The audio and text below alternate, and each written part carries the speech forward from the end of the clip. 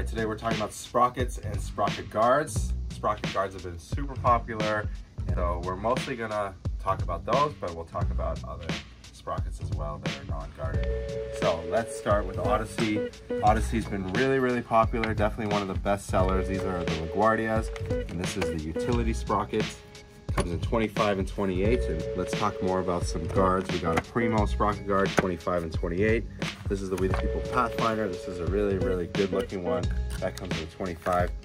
Cult stuff has been really popular. That is the Panza guard in plastic, and it comes in a 25 and a 28.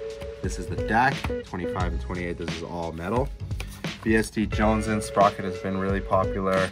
The Shadow Sabotage sprocket's been really popular, 25 and 28 in that. With Fiend sprockets have been really good. There's two models of this, and then there's the Palmier, and then this is the new one, and you can actually see the chain inside the teeth, so that one looks really cool.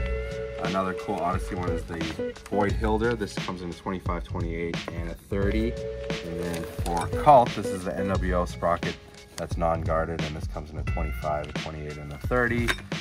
And a couple other honorable mentions is the old school Haro sprocket, and there's a volume sprocket over there. Primo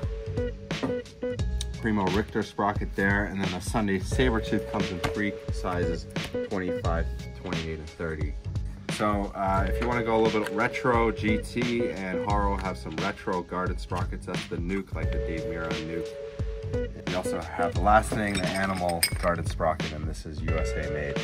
So you got a lot of choices these days for sprockets, and we hope that our buyer's guide helped you a little bit with choosing something. Thanks for watching.